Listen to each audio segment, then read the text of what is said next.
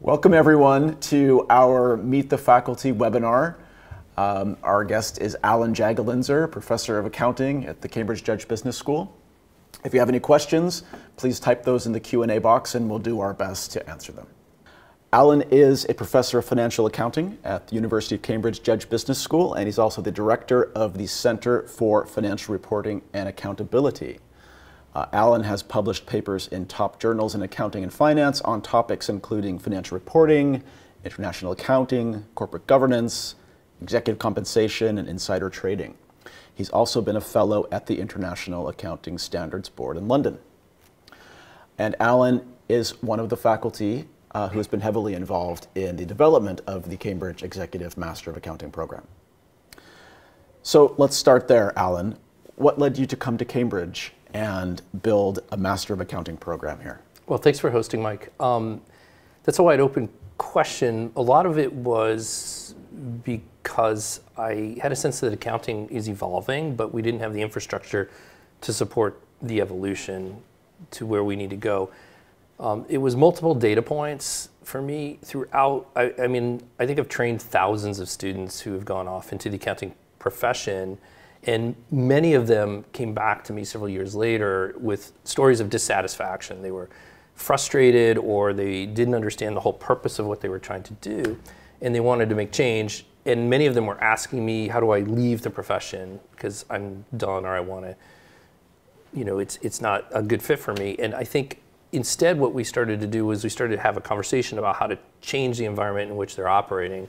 What are the core fundamental elements where if we could modify how they were engaging the work, if we could actually make the impact more clearer for them, if we could actually elevate their role, if we could actually do more societal impact, would they stay? And many of them said yes. And it was this idea of how do we move that way?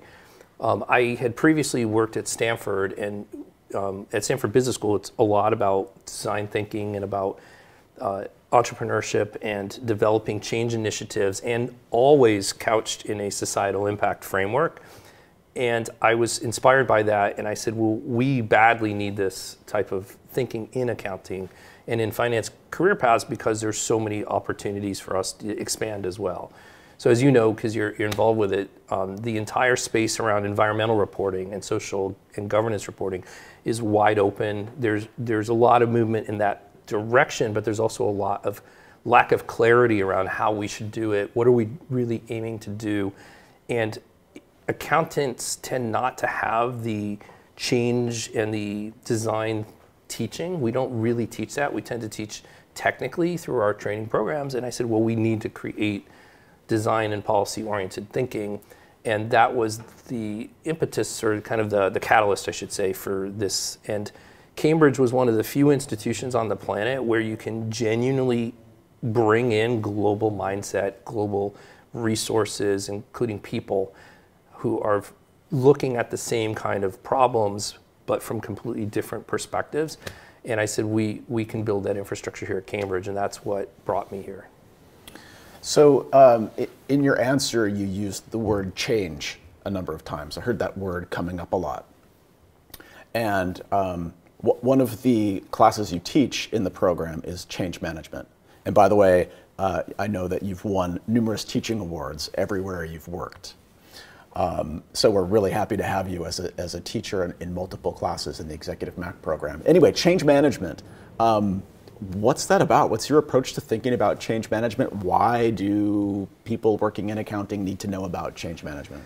I have been in many positions where I felt like change was needed because we weren't able to do the job efficiently, or we had lost track as a community, either because we had leadership who'd lost sight of what we were trying to do, or because we didn't have leadership at all. And I realized that a lot of what we want to accomplish is through change. Many types of things that we want to do require change. And with every change initiative, there's resistance around every change initiative.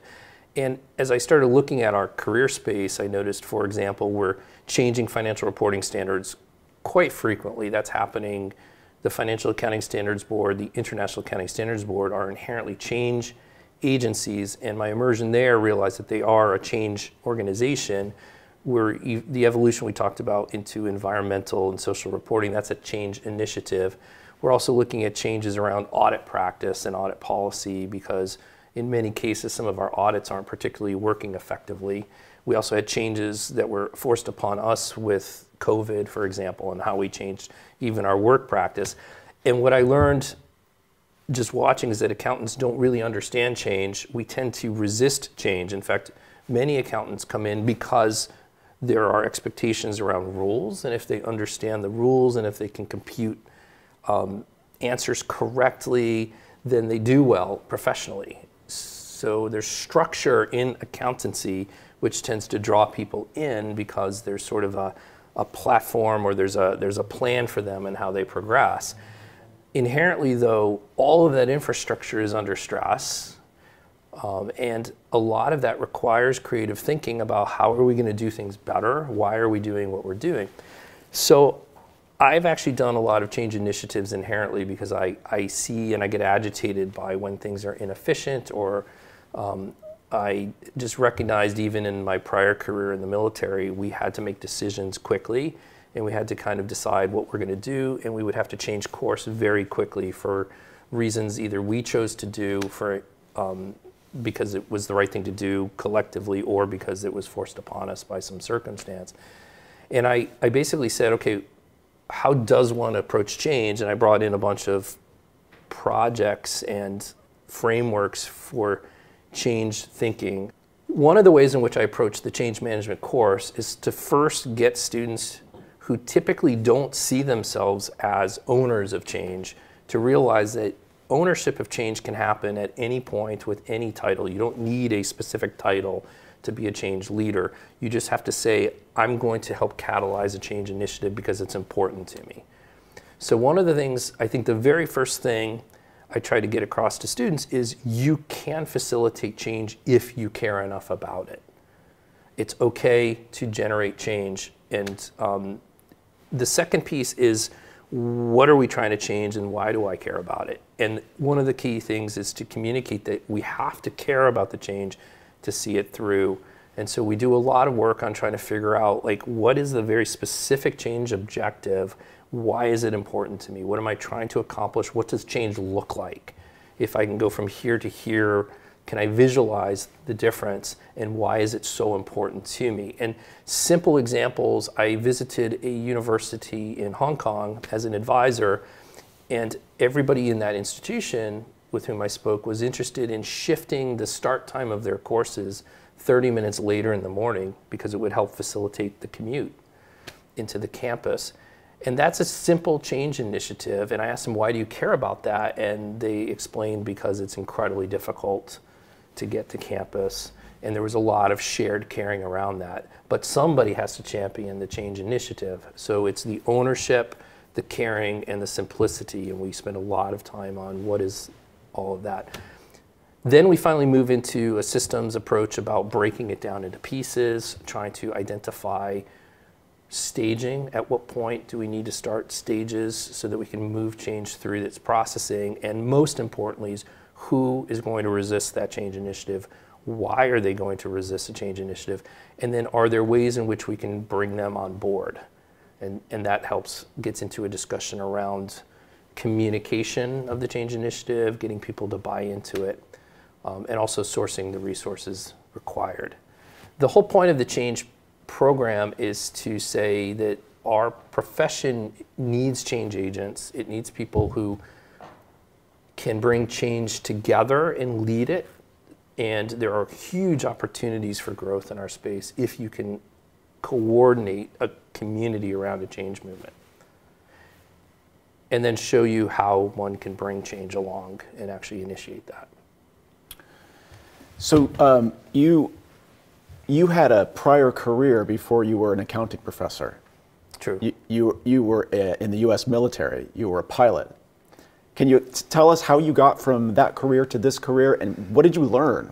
How did that shape your teaching and your research and your thinking and what you do now? Yeah, I spent 10 years in the active United States Air Force military as an instructor pilot primarily, and then I also flew a radar platform, an early warning radar platform. And I think a lot, particularly in the latter, when I was doing that, I think a lot of what I learned from that was first the ability to work in a community. We had a crew of 40, and at age 25 I was responsible for their lives and to get them in and out of certain areas where we had to operate safely. And that was an incredibly complex thing to do, to try, first of all, just to get the people to show up on time. I mean, just imagine, speaking of a change initiative, if you have to change the start time and you have 40 people to show up at the same time, it's an incredibly complex problem for a simple task. So a lot of it was just trying to figure out how to work people so that we could actually move and launch an airplane, which was challenging, but also thinking in terms of how to be flexible and how to pivot when things go weird. So we had a lot of episodes where weather was bad, or we ran out of fuel for some reason, or I mean, I had several issues where we blew a tire on landing because the anti-lock brakes didn't release, and so we were dealing with emergency evacuations and things like that. So there's a lot of crazy, and so it's a matter of real-time adjusting on the fly to the catalysts that come in. One of the biggest things I think I learned from that was risk assessment, how to think through risky, uncertain types of scenarios, and how to, which I introduced in the change, since you mentioned the change management course, we do some work on risk and thinking about risk and processing risk, because a lot of hesitance to change is fear of risk or fear of uncertainty or fear of potential bad outcomes. And instead of simply go, oh, I'm afraid of something bad happening, we actually do what I learned to do, which was name it. What is the bad thing specifically? And then what's the probability of that happening? And what can we do to do mitigation of risk around that bad thing? And how can we think through all of the potential scenarios that might arise as we're going through the initiative and try to set up systems so that the chances go lower that we'll ever get there. And so it's a framing on risk and uncertainty that we go through. And it's been incredibly helpful, I think, to think through. And we do some exercises around it in hypothetical cases around risk to travel are some examples that we do. How could you plan a particular travel route that mitigates risks? What do the risks look like and things like that? And this, a lot of it was based on my military experience. So is it true then that the only cooler job than jet pilot is accounting professor? Absolutely. I think so too. Yeah, absolutely. I would say that's true, for sure. So you mentioned people, and interesting thing about describing this task of flying and these missions is a lot of it, you mentioned fear, fear and people, and we have a module in the Executive Mac program called Interpersonal Dynamics. What on earth is that? It relates to the change project, and it also comes a little bit from ideation from one of the prior universities I worked through, where I understood from their version of this course, every objective we want is done in a human system. In other words, if we want to, no change happens by yourself, no initiative happens by yourself, no company gets started by yourself. You always rely on human beings to support whatever it is you're going to do. And the way we enter a room and the way we interact with human beings will directly affect our success rate on anything we set out to do. And a lot of this is trying to understand how we interact with other people. We have a tendency as human beings to pay more attention to other people's stuff and not enough to our own stuff. And what I mean by our own stuff is that I might see what you're doing, but I'm not really paying attention to what you're doing is having an effect on my own emotional energy. And then I'm reacting to you, and we get into a feedback loop. And we see this in literally every relationship. It could be parental with our children, it could be work relationships.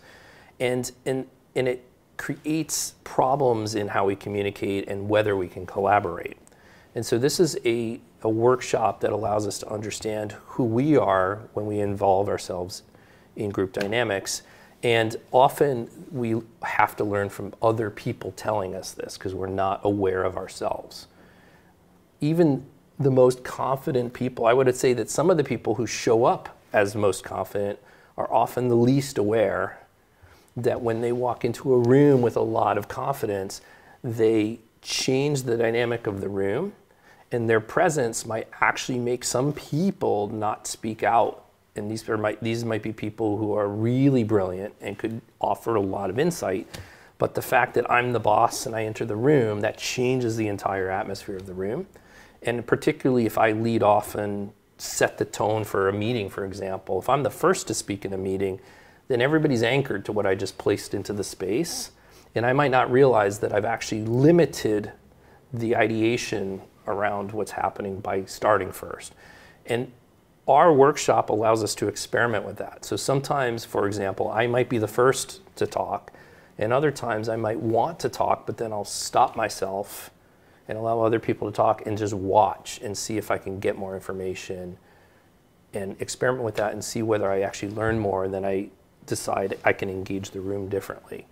And so it's an experimental laboratory to allow us to become more aware of how we enter a room. Why is it important? Because, as I noted in the change management discussion, every single change initiative has resistance, even the simplest ones. We had, for example, a room full of students, and one of the students said, hey, can we show up tomorrow 15 minutes earlier? That's a change initiative. And the answer was like, no. And so this student had to figure out, okay, I'm in this social dynamic, in a group dynamic. Is there a way in which I can work this human system that has blocked me to try to find a way to where I can bring them over into my change space? So every single change initiative has some resistance, and so a lot of it is trying to figure out how can I get people to work with me, or in other contexts, it's how do I get resources I need access to? So I want to do a project, I need money, or I need somebody to say yes, I need access to a piece of land, or I need access to equipment, or I need access to your networks. How do I build trust with you so that you'll bridge me over to somebody who can help me? And these are the kinds of things where you might not know who I am, and so I have to be aware of myself to be able to communicate with you in a way where we build trust quickly, so that if I say, could you please get me to Rachel or somebody else who can help me, you might be more willing to say yes to that. So that's why that course is incredibly important. And I'll close on this. The way we built it is such that the project that you'll do at the end of the interpersonal dynamics course is one that reflects back on the change management project, so that you can think in terms of, now that I'm more aware of human dynamics and psychology and how I interact with people, maybe that will help me think through different techniques I might be able to use to get resources or to get people to buy into my change initiative and come along with me on it. And why do you think this type of training is needed or relevant for people working in accounting? As I said, I mean, accounting is moving quickly, and even in the spaces, so there are obvious spaces where it's moving quickly. We mentioned several already. The audit practice is changing dramatically. It has to change dramatically because people are questioning its value, and I value audit considerably, but I think we need improvement in it. And I think we need creative and efficient ways to earn better trust in that system, and I know you cover some of that in some of the coursework you do. And then, as I mentioned, even like the environmental social space, that's wide open. There are a lot of people moving in that space. There's a lot of money going into that space, and yet people don't really have a good feel for what we should be doing there. And that's a huge opportunity. But even there's opportunities that other people haven't even thought of yet. And in some of the work that I'm now doing, there's huge space, I think, in things like auditing AI technology and auditing even some of the work in like social media platforms. If we're going to impose digital service, or what do we call it, digital legislation. There's Digital Services Acts. Canada's launching one, UK just launched one, EU. how does one enforce those? Who's doing the audits of those? I have had conversations with many people who are technologically competent in computer programming, AI, some of the technology that they apply, but they don't really understand like what an audit represents, nor do they understand sort of the governance infrastructure that we have. And they're very interested in talking to us about how we can bridge together the two platforms so that we can create infrastructure to launch this, in my mind, a massive societal need to which there's going to be a lot of money spent to grow it, in part because of legislation that's growing around the world. So I see opportunities, and our students, one of the benefits of this program is we don't even have, you and I don't even have to come up with the opportunities. I'm trying to see the idea that our students are creative enough inherently to come up with their own opportunities. So once we say, hey, be creative and bring design thinking, what can we do? How can we better leverage the sorts of skills that we normally do and we attribute to accounting? How can we leverage that to apply elsewhere? I think our students are inherently creative enough to come up with their own ideas on how to use it. And we're trying to create that design space so that it's free and we can have discussions and we can bring in people who are having these these thoughts. Some of the colleagues we have locally in our senior advisory pool, these are the kinds of questions and discussions they're having. And they'd love to have partners in some of these dialogues. Yeah, I agree. I think that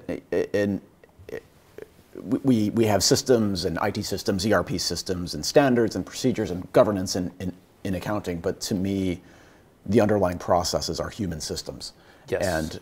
And the production of financial statements, say an audit of financial statement, there is human judgment and human decisions involved at every step in that process. Mm-hmm. And no matter what your role is in that process,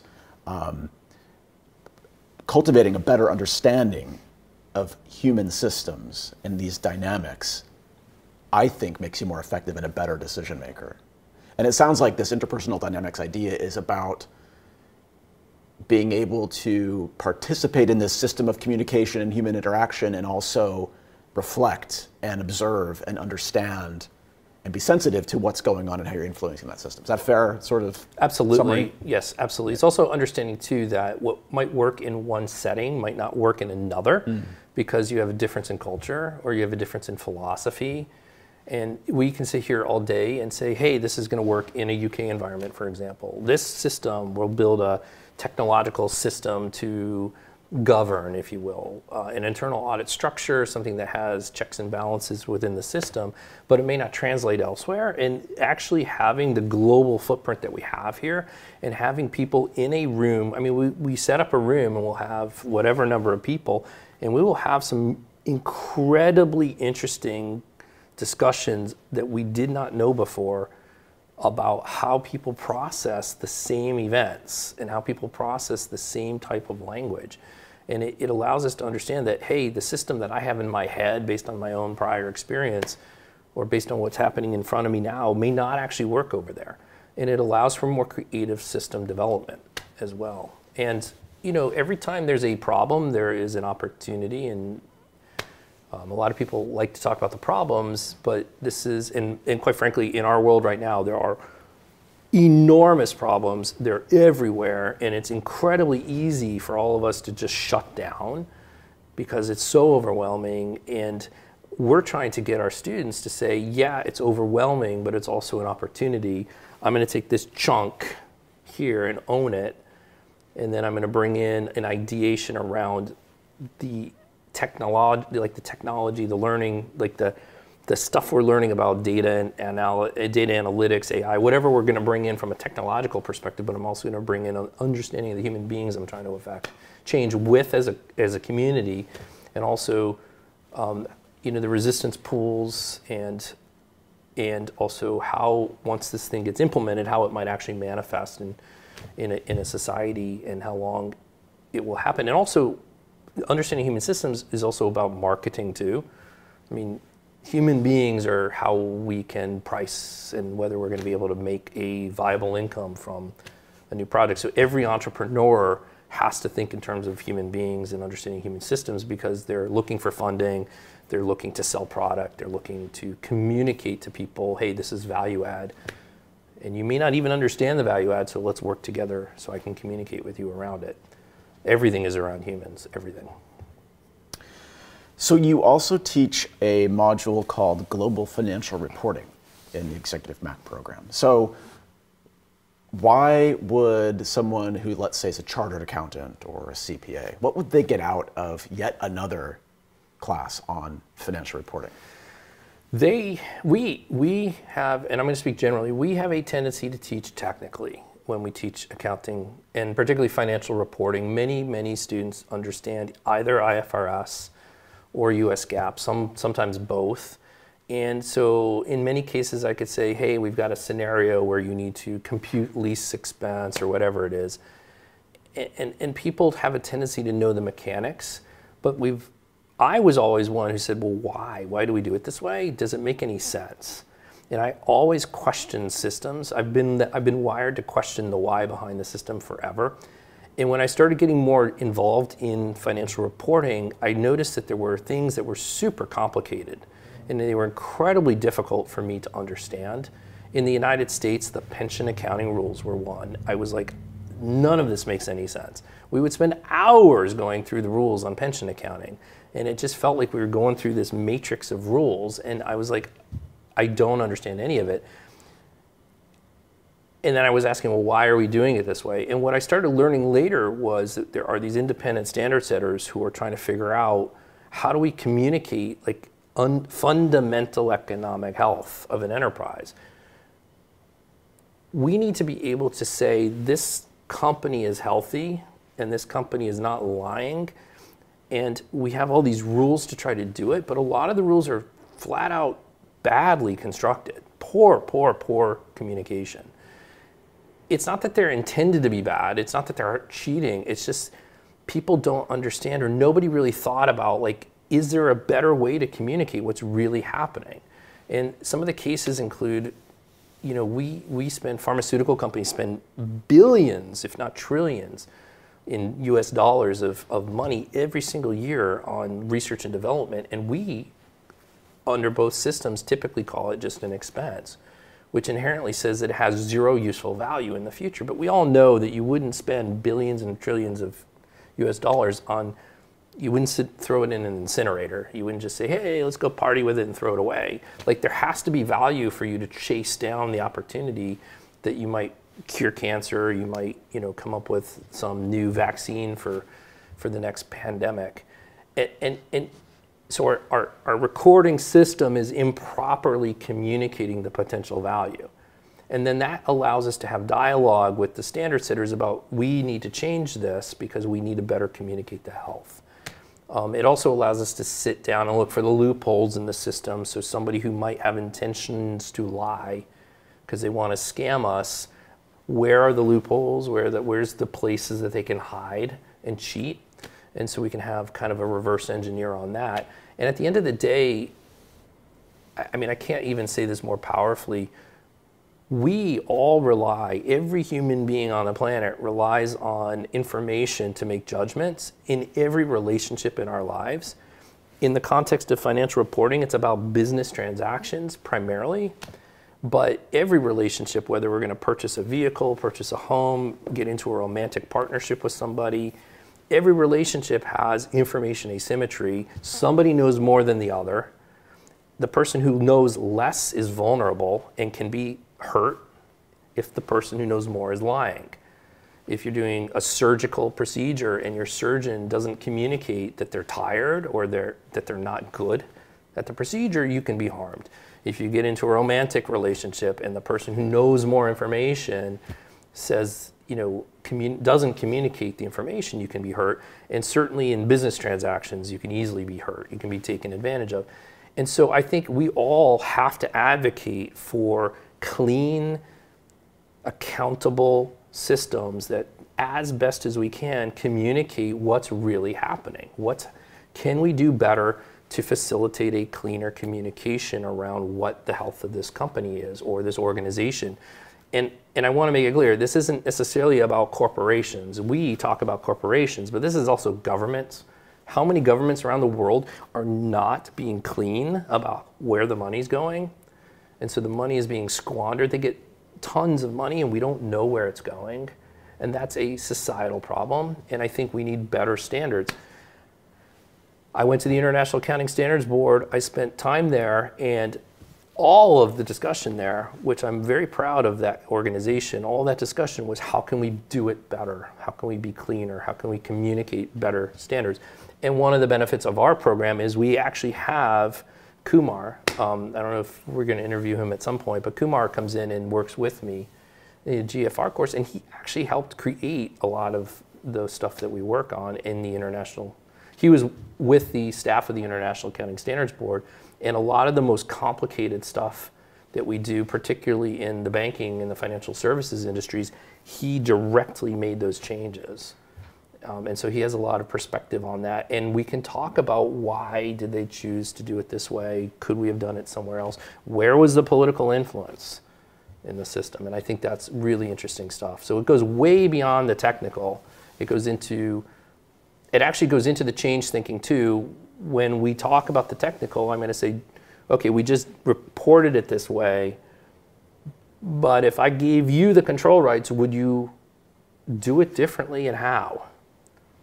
Can you tell the standards board that they're messing it up and they should be doing it differently? Take ownership of the change initiative and tell them, no, we're not going to say that this is good enough. We need to do it better, and how? And that's the dialogue we have with the people who are making these decisions in the room. So this is co-taught by yourself, professor of accounting who's done extensive academic research on financial reporting, and someone who was the technical director at the IASB, who knows why all the words are in there like they are. He was part of writing all the words, and we have networks of people who we are still in contact with who are not only with the standard setters, but also with the endorsement boards in different countries who get to decide whether the standards are appropriate for implementation. So that's quite a unique view then on financial reporting that you don't get from typical It's a holistic training. perspective. The one thing that I found missing in every course I took when I was learning the technical skills was the why. What's the thinking behind all this? Why are we doing it this way? And once I understood the why, then I remembered the technical stuff so much better. I'm like, oh, okay, this is why. This makes sense. And actually, one of the things I teach as a general rule to the students is if it's complicated, first of all, most financial reporting is incredibly simple and intuitive. If it's complicated, it's because some political actor messed it all up. So the reason why standards are really, really, really challenging is because somebody messed with it for political reasons. And that's a fun place to start. And then we talk about who they were and why did they do it and how are they cheating the system now because they're getting away with it. So one of the things I've heard you mention a few times is societal impact, right? So let's talk about the accounting profession. You hear things today just kind of swirling in the news or whatever about the accounting profession in decline, questionable future for the accounting profession. What do you think is the future of the accounting profession? Where do you think the accounting profession needs to go? And what do you think that leaders in the space need to be prepared for? I mean, come on, we have to put a stake in the ground to say that information is the most important. Information quality is the most important societal imperative there is besides food and water. I mean, we have to have information clarity in order to be safe. And every bad decision that happens, whether it's a mistake that's made or whether it's intentional, happens because of misaligned information. We don't even start with that discussion. When we're doing accountancy, it's like, okay, we're going to do all this technical stuff. And when we do audit, I took an entire audit course, and it was all about the audit opinion and audit letters and stuff like that. And I was like, what is this about? And I didn't understand at the end that this is about assurance so that people feel comfortable enough that it's building trust and there's like a security system there, loosely. And I thought, oh, okay, that makes more sense. I feel more comfortable because somebody independently went in and checked the books, et cetera, and did some analysis. I think that's critical. I mean, imagine the world right now. We have dark money floating through politics all around the world. We have all kinds of influences in social media without accountability on information. We need accounting-like systems throughout the entire infrastructure. And I think the accounting, if there's ever a dire need for leaders in accounting to get on top of information quality, it's right now. And that's a broad statement. Certainly in the financial systems, it's critical because even, the bank crisis, the Carillion scandal, societal harm because of a financial meltdown. Because companies we rely on lied to us about their financial health. We're talking people who are homeless in the bank crisis, systemic risk throughout the world, massive recession, food poverty as a result of this because some people in banks were lying about their financial health and they were making incredibly intentionally poor choices and decisions that rippled throughout the world. The Carillion crisis here in the UK is another example where this is an infrastructure company that builds railways, hospitals. They were doing snow cleaning in Canada on their highways. And they were like, oh, hey, by the way, we're shutting down because we basically lied about our financial health. Hospitals here did not get built 5 years later, and they were like 3 or 4x budget. So that's a massive societal problem, and that's just you looking at corporations. Again, expand to governments. I mean, we spend how much tax money going into it. So when I hear, oh, the accountancy profession is dying, I'm like, that's because people aren't communicating properly around it. I think we can do more. I think we can take a bigger stake. That's one of the reasons why I want partners to work with me to grow into the spaces that there's an absolute dire need for information quality. Certainly in the public space too, I think we have value we could add. I mean, I've been sitting here talking to people who are in the trust and safety offices in social media, and they're kind of like, oh, what are you guys doing in your space? And just thinking in terms of whether there are analogs where we could help support that. I think it would be very hard for anybody in the audience right now to argue with me that we have a crisis in confidence in information in all of our systems, whether it's newspapers or television or radio or social media. And it's a global problem. It's not United States, UK, Asia. It's global. And I think this is our opportunity to step in. I think the problem is that we have so much entrenchment in our accounting communication and our profession and our systems that people think of accounting as a debit, credit, mechanical, technical exercise for compliance. And you and I were like, let's change that thinking. Let's talk. And this is why we invite senior partners from, and to be fair, senior partners at some of the firms agree with us and they're working on these things. It just doesn't necessarily communicate downward. And it certainly hasn't fully penetrated into some of our curriculums around the world.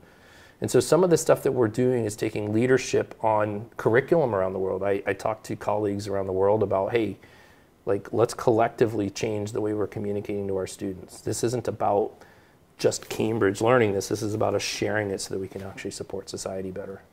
So yeah, so it sounds like you feel that accounting is fundamentally crucial for society, massive impact. But, absolutely. But that perhaps we ourselves on the inside don't necessarily even maybe grasp that or think about it top of mind, and certainly don't communicate it as well as we should. Absolutely true. Yeah.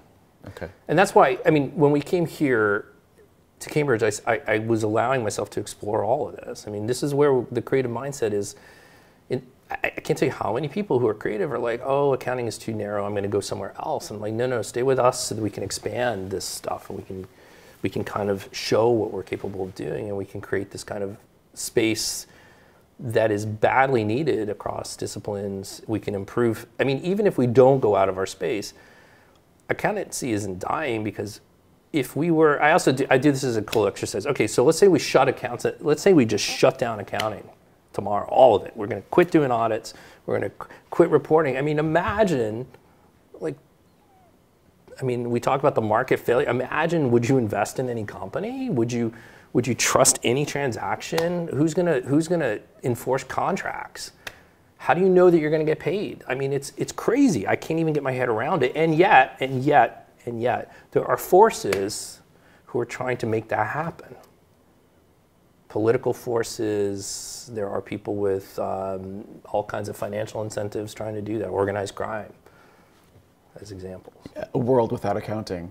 You could fly jets, but I can't do anything else, so I'd be in Could trouble. I fly jets, though? Because it's not entirely clear they're safe, because I don't know that the money... So let's take Rolls-Royce as an example, who creates engines, or GE, right? If they didn't have accounting or accountability for the financial resources, did they actually build the engines properly? Or did the money get taken and stolen? I don't know that I can actually fly airplanes in this scenario. And if I will, I'll give you an example, which is timely, the Russian military. There's an example there where there was, from what I understand, very little accountability for the financial flows for decades. And they deploy a military, from my perspective, for bad purpose, but they deploy a military, and the military, the systems aren't taken care of. So you've been doing some work, quite a lot of work lately, on disinformation. Tell us about that. What is disinformation, and what are you working on? So technically, disinformation is really 6 pieces. But briefly, it's a malign actor. It's somebody who intentionally misleads others to exploit them. And the 6 pieces would be that you have a malign actor, that's the first piece, or a set of actors who have malign intent. The second piece is they have incentives. So there's some reason they're going to benefit. And it does not have to be financial. Often it is financial. It could be power. It could be physical control. Things like that, political control, things of that nature. So they have an incentive. That's the second piece. The third piece is that they're going to intentionally, that's the key piece to disinformation, is the intention. They're going to intentionally craft some misleading or false narrative. The fourth piece is through a targeted set of dissemination channels, and often we see now in social media, or it could be through newsprint or radio, even the financial reports perhaps, to a targeted audience, and they specifically choose an audience who they think will be vulnerable to this misleading information, and the idea is to exploit them. And I saw that. We've been teaching fraud for a long time, financial fraud, the ability to manipulate the accounting reports so that I can steal money from somebody. A Ponzi scheme is disinformation. And that's the frame in which I've been thinking about disinformation, but then we see it now everywhere. I mean, it's always been everywhere, but it's so in our faces now because it's such a huge part of mainstream communication, particularly through social media channels. And I started watching it, and I noticed that there were patterns across. So the same techniques, the same mechanisms, the same structure happens if I'm going to perpetrate a financial fraud, or if I'm going to do a system where I'm going to try to steal an election, or try to marginalize some outgroup and say, we're the right group, they should be put away or put down or sent out or deported or whatever. And what I wanted to get my head around is why? Why does this stuff happen? And what are the implications now? Because we spend so much time trying to get tightly safe communication in our system, but now I've got a reader on the other side who's hearing all kinds of other stuff. Do they believe it? If we produce a financial report that's audited and they pick it up, they go, I don't believe it. Because I got somebody else in my ear on social media saying that auditor is not trained or something like that. They're liars or something like that. It's a very dangerous scenario. So I wanted to understand why people put disinformation into the system. Why do people believe bad information? And this led me off to talking to psychiatrists, psychologists, people who study in fields I've never even read.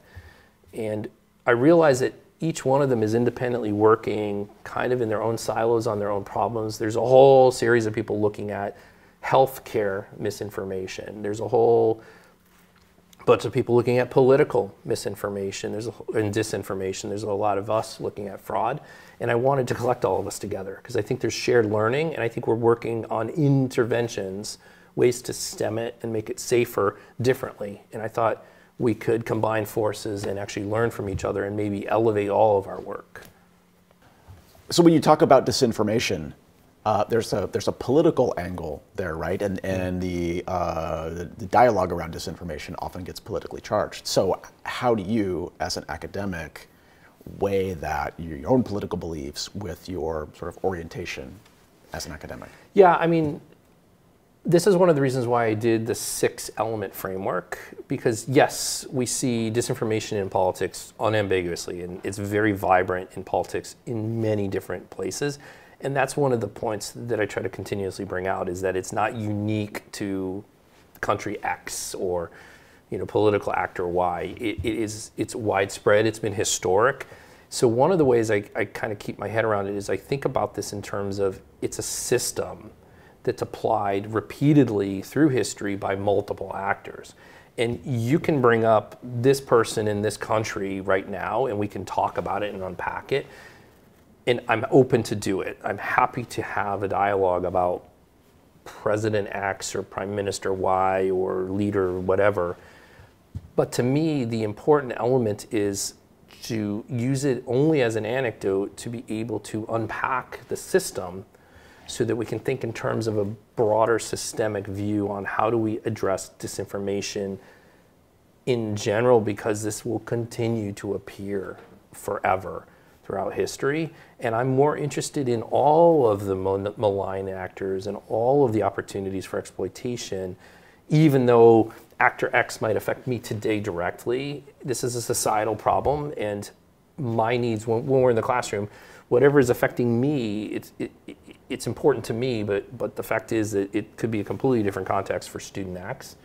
And so what we're trying to do is create a toolkit of interventions and thought processes that applies broadly. And what I try to do also is to create an environment where we don't get emotional about the thing we're discussing, but we get curious about it. Why is it happening? How is it happening? What technique is being used? How does it make you feel? Do you think that's intentional that you feel that way? Do you think that there's a way in which you might be able to kind of intervene some way? Not only so that you don't feel that way, so one is taking care of self, which is sort of an interpersonal dynamics framework, but another one is how does one kind of blunt that and protect yourself and protect other people from this? And so these are the kinds of, I think, processes, and I think that's why I like the scientific perspective, because when I'm reading the literature on this, it is a broader perspective, thinking holistically that even if we control it in environment X, it's going to continue to materialize in environment Y and in time period whatever. It's not about actor, this particular person or this particular environment. It's a widespread phenomenon, and I think that keeps me. That makes it easier for me to digest and process and think in terms of a way. And actually, since you mentioned being a pilot, one of the things we learned when I was as a pilot is we have to be able to use logic to work through thinking around emotional events. So in flying an airplane very quickly, many emotional events happen. And if we attend to the emotion and focus on the emotion, then we could very easily crash an airplane. And so we have to think through, okay, what's happening, why is it happening, and deploy the logic and unpack the scenario. And that's, I think, the framing that I tend to take on a lot of these types of topics. So the Cambridge Executive Master of Accounting program is pretty unique. How would you describe the culture in the program? By design, and one of the reasons we came to Cambridge, by design the culture is global and it's community oriented. We're here to support each other around change initiatives and around societally oriented work, and to help advance everybody's careers and everybody's impact. And that's one of the reasons why I felt that Cambridge was the place to do it. It's one of the few places where you can genuinely assemble people from literally every corner of the globe to come in and have candid, open, free flow of ideas. You and I, when we built this program, said we're going to not have answers necessarily. In many contexts, people look to the professors to know things, and we're supposed to tell them everything, but we're very genuine. The culture is very inquisitive, curious, open. We're authentic. So we say, in fact, we build courses where we don't know the answers, and we say, hey, we don't know the answers, so we're going to bring in people who are thinking about it actively. The disinformation project was exactly that. I did not know any of the answers, but I said, I know people who are trying to get answers, so let's bring us all together. So it's a collaborative, it's a community, it's a shared learning opportunity. We share global ideas, we share global cultures, we share different levels. We've had students with very different skill sets, some with very, very, very deep computer training, some with very deep accountancy training, some with tax, some with law, some with, they come from different training backgrounds, and we try to bring all that into the room in a way such that it's shared and it's not like, hey, I know more than you on this, therefore I have a leg up. Because this isn't a game we play of you're going to do better than this person. It's all individual. It's all about collaborative, shared learning. And that was by design. And global perspective, global impact.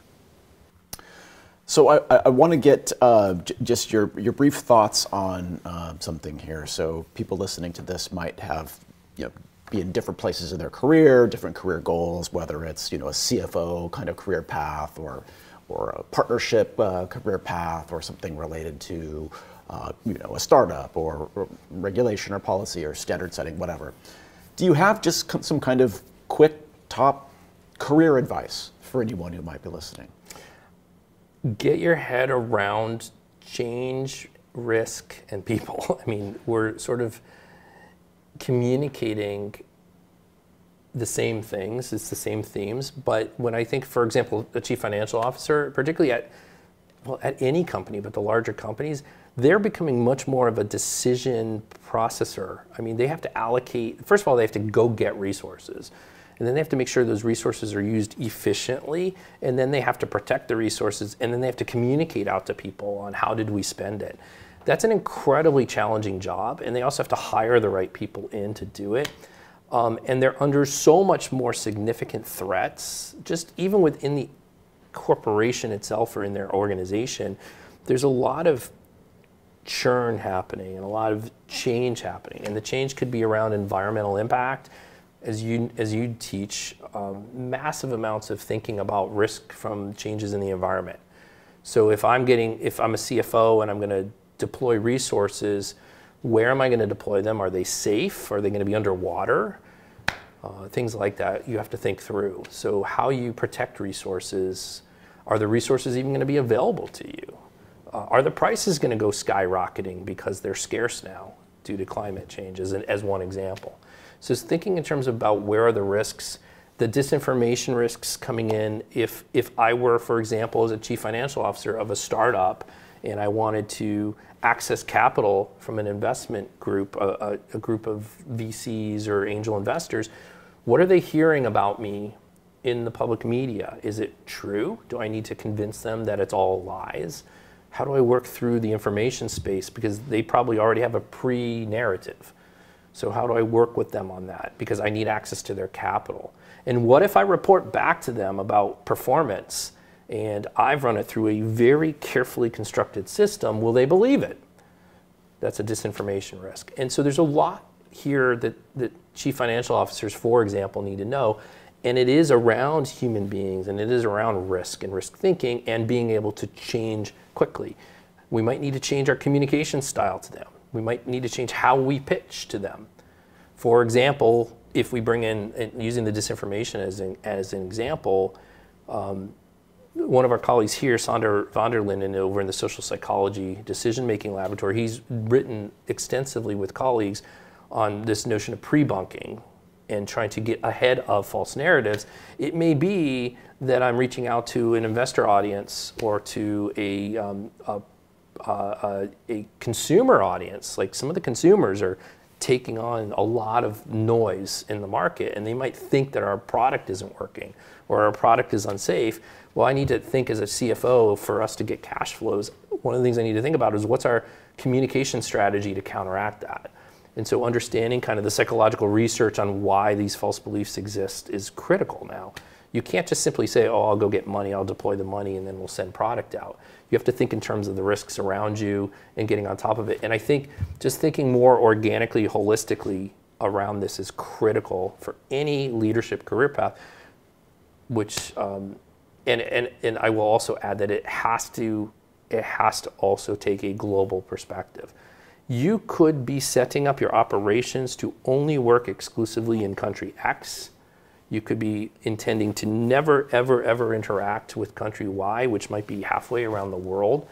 But if country Y has a pandemic, that thing's spreading probably to you at some point, and it's going to affect your operations. Or if country Y has some sort of civil conflict, that could spread to you as well, because now all of a sudden people are affected by the civil conflict. You can see that happening now, today, where there's a regional conflict and people are very emotional about it.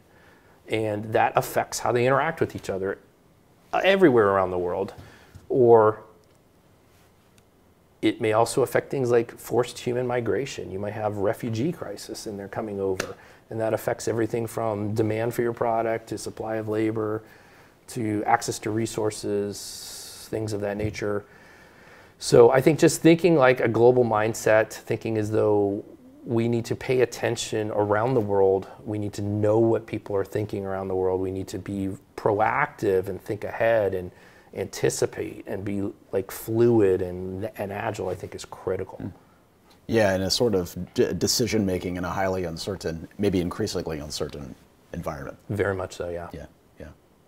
People watching this might be wondering if this is the right program for them.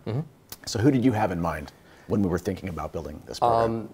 The student I had in mind was somebody who is innately curious and who wants societal impact and who has a global mindset. I mean, that's throughout all of this, and who actually understands that like information is incredibly important and that we actually have clean communications so that we can help support people. And somebody who is sort of agitated in a good way around status quo. So in many cases, some of them are kind of bored, or they're like, oh, I think we could do this better. Like, I always have a sense we could do this better, but I haven't quite figured out how we get there or how I get past the resistance. This is the kind of person we had in mind. And also somebody who values having a dialogue with somebody who is completely different and comes from a completely different world perspective, global perspective, and you can have a dinner or sit down and just talk. And you may be completely different age, you may be from completely different backgrounds or lived experiences, and you're just curious to hear how they experience the world differently. And even, why are they here? I mean, one of the coolest things I've seen, which is organic, is just listening to each of them and discover, why are you here? Even if we ask that question. Because I know why we think they should be here, and we often match incredibly well to people on that. But it's really cool to see that question, there's a common theme around all the students, around I'm curious, I want to do societal impact, I want to do global impact, I'm kind of agitated, I want to do bigger decision making that matters. I want to have control rights instead of listening to somebody who I just don't think has the right way of pushing forward the needed change. And these are the kind of students, but there's nuance around that, and when they sit and they talk to each other, well, why are you here? It's really kind of fun and colorful, because it's all different ways of framing around that. So you used the word agitated. Do you try to get people more agitated? I like to use the word dissonance. So there's a psychological term about dissonance where you are pretty strong in your belief system, and then we can introduce an idea that just doesn't sit right with that. And that becomes a catalyst for discussion and curiosity if it's handled properly, if it's safe. So often when I hear students who come in with very strong positions on an idea, we challenge them, but we do it politely. And we say, hey, what about this? What if I took you here? For example, one of the dissonance questions is, what if we shut down, we did it earlier, what if we shut down accounting and audit completely tomorrow? Which I don't think anybody I've seen in any kind of classroom has ever thought about that. What does it look like? That's a sort of a weird, safe shock to the system. It's very extreme, the probability of that happening is very low, but it allows you to think through that is a pretty dark, dangerous place for everybody, unless you're the one who controls everything. I mean, if you're the dictator, that's a wonderful place to be, because then you're not accountable to anybody. But if you're not that person, or if you're not seriously in that level, then it's a very dangerous place to be. So then you can go, okay, well, that makes a lot of sense about why I want to go along a path of improvement. And we introduce that all the time in the classroom, and particularly in the global financial reporting type framework, where we'll explore existing infrastructure and then we'll stretch that and say, well, what if we tried it this way? What if we tried it this way? And people get pretty uncomfortable and they argue with each other, but it's a safe discussion, and then we try to find a solution that makes sense for everybody. So these change initiatives and these efforts often start with some level of dissatisfaction in the system as you currently see them. Is there a way that you sort of help students cultivate awareness of how systems need to be improved? Yeah, I mean, we're constantly dissatisfied as human beings. I think every single person I've worked with has some angst around some situation. Often we can tease it out when we say waiting in line at the supermarket, or waiting in line to, even in traffic, sitting in traffic, just sitting in traffic, and you get agitated sitting in traffic. And my mind goes first through the frustration of it, and then I go, I would build a better system. This is a broken system.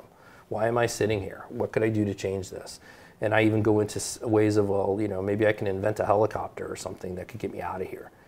And just having that kind of dissatisfaction with the system, or having that agitation, is a seed. And then what we do is we say, okay, why did you feel that way? How passionate were you about that agitation? And is it enough that if I gave you control rights, you would blow the system up? That's a terrible way of framing it. You would change the system dramatically, or you would try to implement change. And often we say, it's not that big. You know, example, in a supermarket, if there's a line and it's long, it bothers me. And I would maybe say, well, I'll do a simple change initiative of opening up more lanes, or opening up, you know, fixing some of the broken registers, self-checkout. But beyond that, I'm not going to put a lot of effort in, because I don't care that much.